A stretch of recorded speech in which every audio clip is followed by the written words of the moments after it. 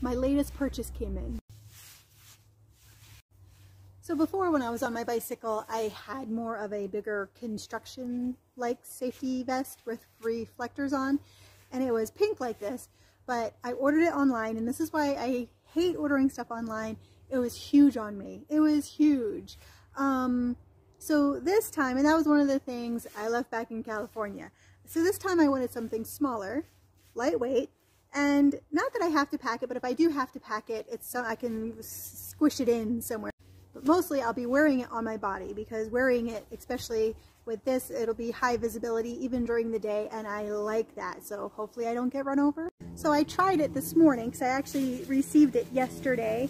I tried it this morning. I left for work at 3:30 in the morning. It was pitch black dark, and it's easy. I thought maybe it would get more tangled, but actually it's really easy to put on, and I like it because it's stretchy. So it's actually pretty cool and lightweight and extremely visible. So I like it.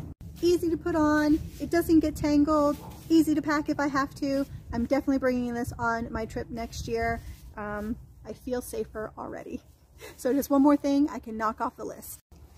And I gotta say, it was under $10. It was super cheap. So yeah, it's a win-win.